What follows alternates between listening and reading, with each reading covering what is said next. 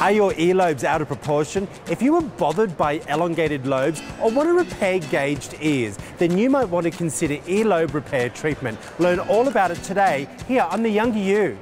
I'm on top of the world, now I'm living, and the good just gets better, keeps on giving. Not even close to the end, it's just beginning. Life is getting lighter while the days are getting brighter, yeah. And it's a good, I won't even worry anymore. Took all my cares, still can kick them all out the door. Go on and try, come and tell me what you're waiting for. Move and keep them going till your life is overflowing, yeah. Welcome to The Younger You. Today on the show we're talking about earlobe repairs. Today's patients Ben and Jason need help repairing what we know as a gauged ear. But earlobe repair can correct other problems as well. Let's talk to the surgeon who performed today's procedures, and that of course is Dr. Barson. Dr. Barson, of course we're doing the surgeries today to actually fix gauged ears. So that's a self-inflicted issue. How do men and women actually get the bigger earlobes genetically? Well, you know, sometimes it just runs in the family, but earlobes in a lot of people continue to grow over time. And so by the time people are in their 50s, 60s, 70s, the earlobes may be actually twice as big as they were when they were in their 30s. What can you have done? Can you have them chopped off or? Well, we don't call it Well, what do you chopping do? off, but you reform them. Okay, And it all reshape depends, I should say. Yeah. It all depends on the person and what their goal is, and you know, if they've had earrings before, or if they've got some problem that is split out or it's stretched because of heavy earrings. You have it reshaped or reformed, is that correct? Yes. Now, if you have a ripped earlobe as well as your earlobe being too big, can you get both done at the same time? Sure. In fact, it's preferable, because if you try to do them separate, the result may not be as good as if you do them as a combined procedure. What do you see more of, gauged ear repairs or earlobe reconstructive surgery? Probably more just the earlobe reconstruction, because a lot of women, and it's very common, when a younger woman with little kids grab anything that's shiny. And they just pull on that earlobe, don't they? Yeah, and so a lot of women get stretched, torn earlobes that way. Sometimes it's just over time. They'll eventually work their way down through the earlobe to the point where they're just really hanging there, and they can't get the earrings to stay in like they want them to. Yeah. So they want to do something else. Okay, so let's get into the gauged earlobe issue. Yeah. Self-inflicted, okay? Well, totally. Just explain a little bit about what a gauged earlobe is. Well, it's a thing, I assume it started in Africa, because that's where, back in the 50s and 60s, they were showing more of that, where the certain tribes would put... either in the ear or lip or nose, you'd see a lot of that. Yes, and that's, just it's a way of expressing beauty, I guess, or some other trait that they wanted to exemplify, but we're not expressing that here in America. Well, in America, do you think it's still a sign of beauty, or is it more of a sign of rebelling? Oh, no, I think most people will tell you it's a sign of rebelling. Well, how long does it take for the hole to get that big? Well, you have to work it up over time. Of course, you can't just do that overnight. So they go through a series of small to begin with, and then just gradually increase it in size. It's not a surgical procedure to stretch out the earlobe. No, not at all. This is what I'm saying. It's a self-inflicted issue. Yes, it's a manual procedure. Some people, it's so cool on. Like, I've seen it and I think you're a pretty cool dude, to do that. But I worry about later in life. Well, and that's one of the things we see, is people do have difficulty because not everybody accepts that. Can the holes from the gauges that they put in close up naturally? No. Not at all, for any reason? No. Once the inner part of the ear that has been re-epithelialized, in other words, the skin, has grown completely around it. It's sort of like, it doesn't matter how hard I push my earlobe against my neck, it's never going to grow to it. And so it's sort of that way. Now you've got all of this extra tissue you have to do something with. Is it a simple procedure to have fixed? Well, yes, it can be simple, but a lot of times it's not. And a lot of times each ear is different. Okay. We'll actually do a different procedure on the same person, different ear. Really? Because one is stretched out more, or it's stretched out differently. It's thinner at the bottom, and the other one's thicker at the bottom. They don't match. So sometimes you actually do a different procedure on each ear on the same person. Because we all have different earlobes, or? Well, no, because you've got me worried now. I'm thinking, oh my Lord, am I different shape? So if you put an earlobe hole here, yes, and one here, but they're not exactly the same place, as you stretch them out, this one will be shaped different, the tissue, than this will is, because he started different. Scarring. The scarring, you do get some scarring, but Earlobe is very forgiving, and if you do it right, usually there's very little scarring afterwards. Okay, a girl's come in, she's had the gauging done. It's pretty serious, like a 20-cent piece size. You've repaired the ear, and then they come back and they say, Dr. Barson, I really wanted to have my ears pierced. Well, sure, Possible? they get them repaired. The incisions and the correction has to be healed. And so usually we don't like them to do that, probably maybe 3 months. Okay, so probably, look, 4 or 5 months after the procedure, then you're safe to have your Sure. piercing done. Okay, all right, thank you, Dr. Barson. Would you have thought the same person could have 2 different shaped earlobes? I didn't. Coming up after the break, we get to watch as one of our patients, Jason, actually gets earlobe repair surgery. It's giveaway time on The Younger You. Enter for your chance to win a signed copy of our personal trainer, Greg Marshall's book, Body Fit. Head over to theyounger.tv/contests to enter. Like us on Facebook and follow us on Twitter for updates on the show and how to join the Younger You conversation. The following footage contains surgical procedures. It may be too graphic for some viewers. We just heard from Dr. Barson about how genetics can affect the shape of your earlobes. But what about when people choose to actually gauge their ears? Let's watch as Jason has his gauged ears all stitched up. I'm Jason and I'm 39 years old. I'm here to have the earlobe repair surgery. Give them a little poke. Take comfort in this one fact. It only hurts one of us. Feeling a little better now? Yeah. I'm going to put these sterile towels on you here for a second. Make you all warm and snuggly, okay? Years ago I did something that I thought was cool, and back then it was cool, but as I get older now, it's not that cool anymore.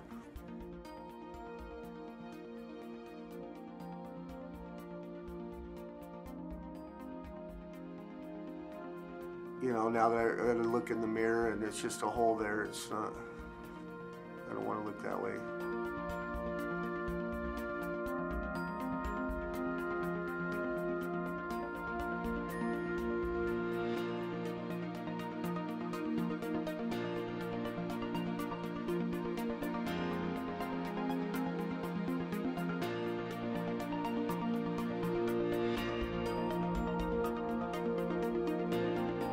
Now, let's turn your head the other way. Excellent. People get a perception of you because you look different, you know. I'm sure it happens with everybody, even people that don't have tattoos and gauged ears.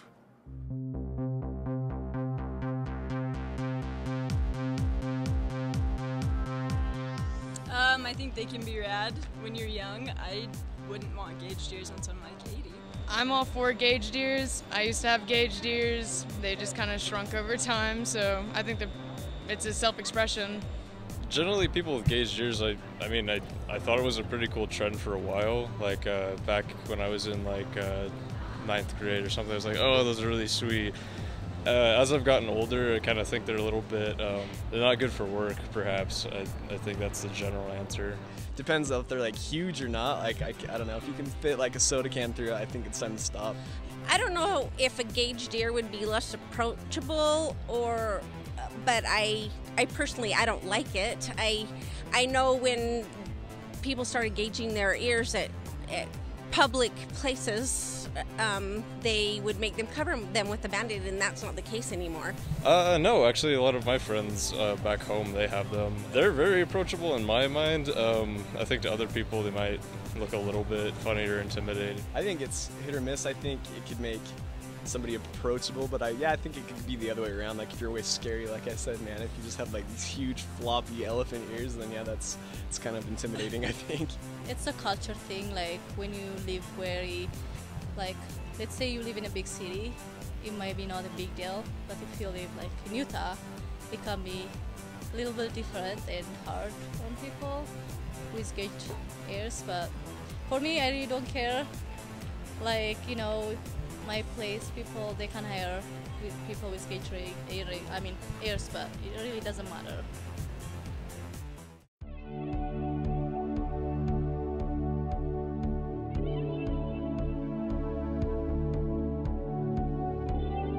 It's one less thing holding me back, you know, when I try to find a more promising career. I have a son that's autistic, severe autism, and I've been thinking about going into working with kids with disabilities. And, you know, they don't perceive me as, they don't care, you know what I mean? So it really doesn't affect that, but, you know, if that doesn't work out, I might want to do something else, so.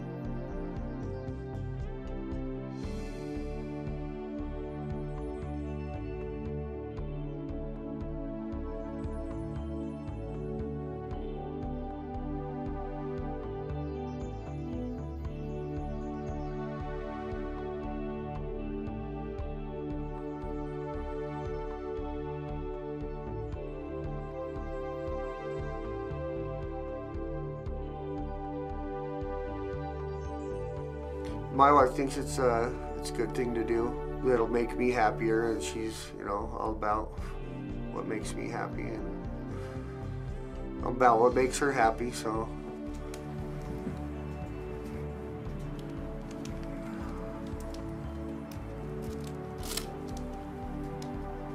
Excellent. Okay, good. You know, to help me see myself differently and feel better about myself and feel better about the way other people look at me. Jason's gauges weren't very large. What does an earlobe repair surgery look like with a much larger hole? After the break, we will watch as our next patient, Ben, has his gauge surgery. Looking for the perfect beauty product? Each week, The Younger You highlights a standout product in the health and beauty industry. Head over to theyoungeryou.tv and check it out. Love to hear your comments. The following footage contains surgical procedures. It may be too graphic for some viewers.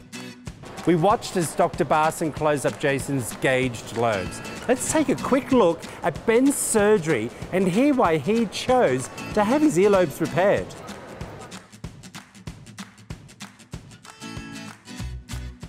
My name is Ben and I'm 26 years old. I'm here today to get my earlobes surgically repaired. Okay, well, Ben, we're going to go ahead and repair your earlobes today. You will have a little scar, of course. There's no way of getting around it without a scar. But over time, those scars actually kind of fade away and become very inconspicuous.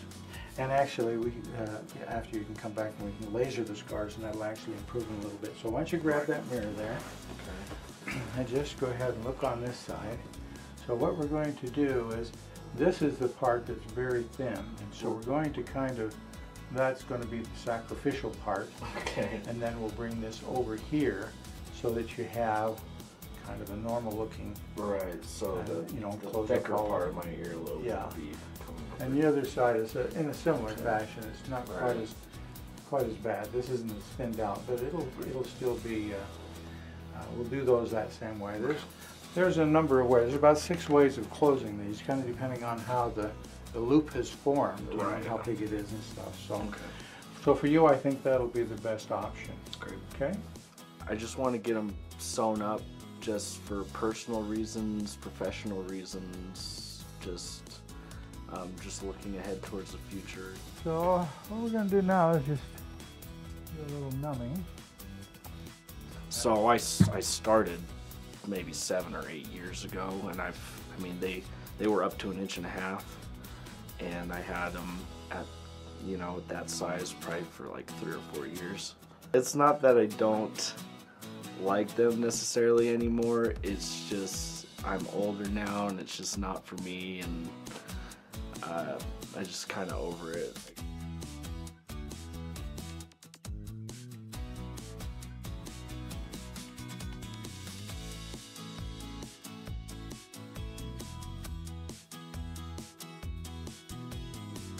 I'm trying to make a lot of changes right now, as far as I'm trying to get to school finally and gain some skills and get an actual career. This doesn't hold me back from getting just a job, but if I want to further myself beyond that, then yeah, I think this will help a lot.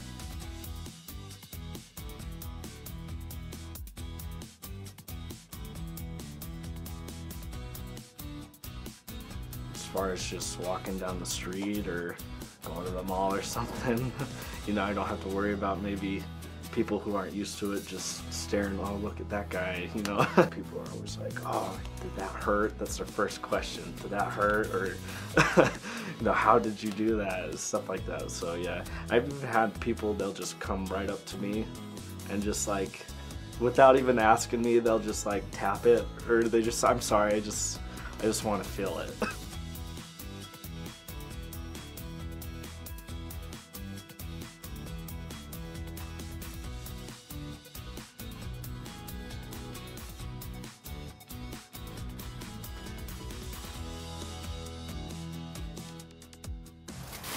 This is going to be our anchor stitch, which will orient everything else after that.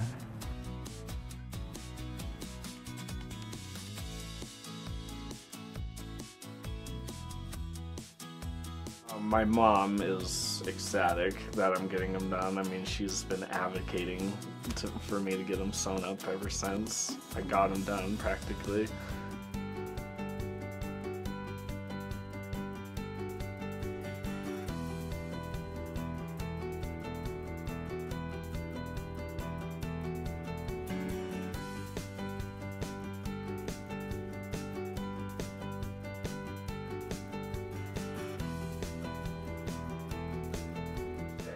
He's great. He makes me feel comfortable, for sure, you know, because I'm a little nervous, for sure. Not that I haven't already done things to my ears before, but I mean, it's a different situation. I want him to do a good job, and he's definitely done a great job explaining everything to me, so.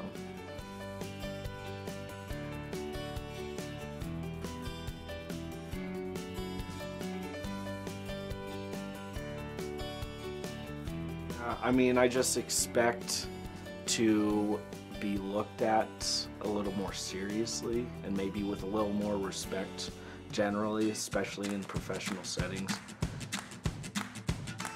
On the next part of the show, I'll be talking to Dr. Barson in the studio to find out how the surgeries went. Plus, we will be joined by self-proclaimed rebel Jason to find out if this actual surgery maybe softened him up just a little bit. Like us on Facebook and follow us on Twitter for updates on the show and how to join the Younger You conversation.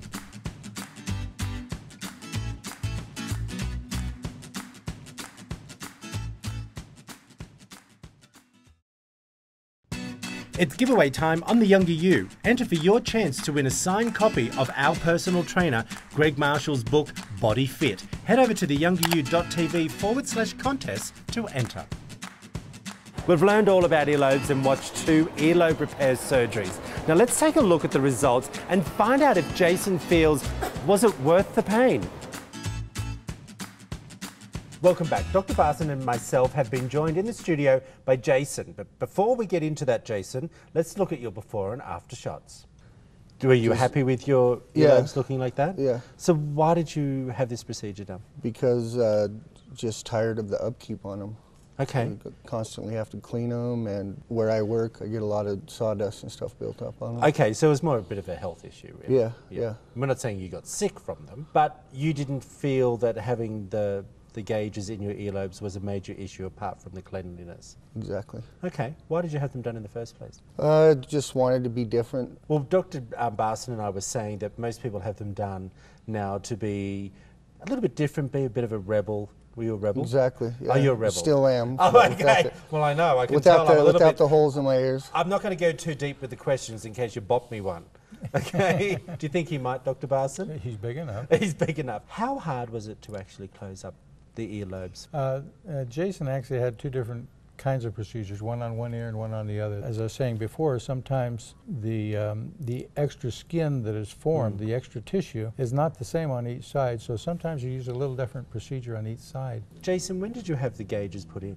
I don't exactly remember, probably 11, 12 years ago. 12 years ago, say. And do you feel, and I want to ask you, because I think a lot of parents are watching what you're going to say, because in society, it's your appearance that gets you ahead in life. Yeah. Do you feel that having them held you back? Well, I was covered with tattoos before that, so that, you know, that would be what held me back, but okay, it would be, you know, think long and hard about doing it. But you don't regret it? No, I don't regret it. Yeah. Because nowadays, like I look at your tattoos and that to me right now, I think nothing of it because I see it everywhere. Gauges on the earlobes now, I don't see a lot of. I did maybe 5, 6, 7 years ago, Dr. Barson, is that about right?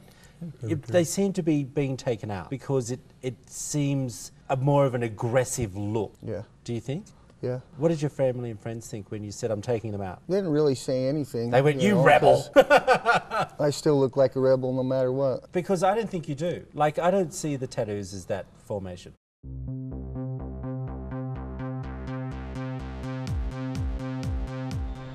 It just really depends on the career path that you want to go professionally. There are lots of careers that are really open to self-expression, so therefore gauged ears aren't a problem, whereas there are other professions where it's very looked down on. Like I said, you know, so some people like to judge you from outside what you look like instead of what you do. I think a gauged ear could hurt someone professionally. It's not something you can cover up later in life, like a tattoo, or have removed. Once it's done, it's permanent. If your son came to you and said, Dad, I'm going to have the gauges put in, and I'm 15, what do you say to him? I'd make him wait till he's 18, and then, you know, that's his decision. You'd still let him go ahead with it? Yeah. Okay. Dr. Barson, you were saying to me that it's more adults coming in, having it done. We've never had anybody bring a teenager or something like that in. To get a gauged ear takes time, and so it's something that you're going to know for a long time before it gets to the point where it's going to be a problem. So really, it's people that initiate. They do.